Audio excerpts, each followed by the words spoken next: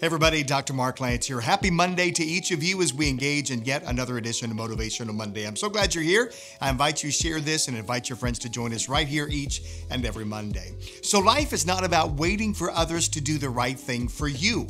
It's about taking the initiative and doing the right thing for others. You know, we live in a very myopic generation focused only on themselves. People that live waiting for somebody to treat them right or give them what they want. And consequently, we've got a generation that basically is spoiled and self-centered, leaving little room in their life for other people. You know, the Bible teaches the exact opposite attitude. Look in Galatians 6 and 10, where Paul said, "As we have therefore opportunity, let's do good to all men, especially to them of the household of faith." In other words, don't wait for somebody else to step up and treat you right.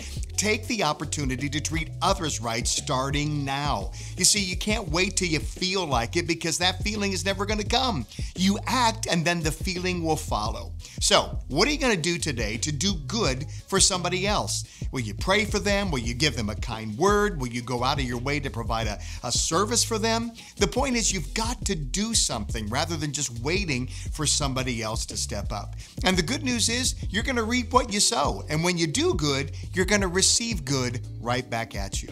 Listen, thanks so much for joining me today. I am so glad to have you as part of our Motivational Monday community, and I'll see you right back here next week as together we chase the life we were created to live.